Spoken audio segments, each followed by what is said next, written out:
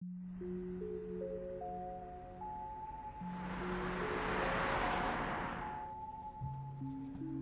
and welcome to Fable's latest video diary, where me and Ted are going to show you Xbox Live Co-op on Fable 3. Different to Fable 2, you will have your own hero, your own dog, separate cameras, and be able to explore the world. So basically what I can do is we've still brought back the orb system from Fable 2, and I can run over to Lewis's orb and I can interact with him. So we're in separate worlds, as you can see, separate screens. We're free to move the camera around as we like, and I'll just interact with him to join his game. Ted is now in my world, and unlike Fable 2, you can see that he is his own hero from his own single-player game, and he's even brought with him his boxer dog, which you get from the collector's edition of Fable 3. We have independent cameras. We can move independently of each other around this zone as much as we like and do whatever we want. One player can be in combat and the other one can be doing a job. So what I'm going to show you now is our new interactions. So, using touch expressions, Lewis can interact with me, woo me, as he's trying to do now with a little bit of pat a cake. We felt that we wanted to carry across the interactions from the single-player game into the multiplayer. So you can do this with anyone in the world on Xbox Live, you can do it with a loved one, or you can even just do it with a close friend. So let's have a secret handshake. A secret handshake, which is now no longer secret. Yeah. But we'll let him off. So why don't you take it a step further?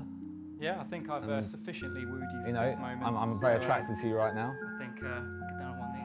Ted, oh wow. Will you marry me? I'd love to.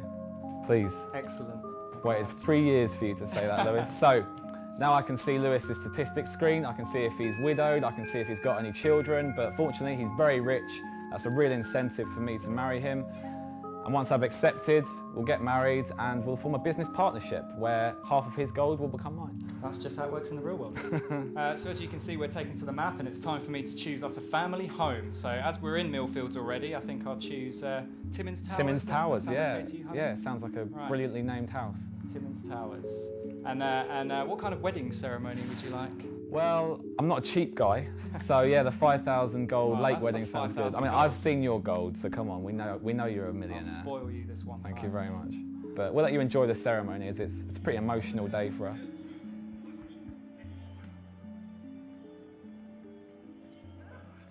I feel like the luckiest girl in the world. This truly is the greatest day of my life. So, as with any wedding, after you've got married, you have the honeymoon.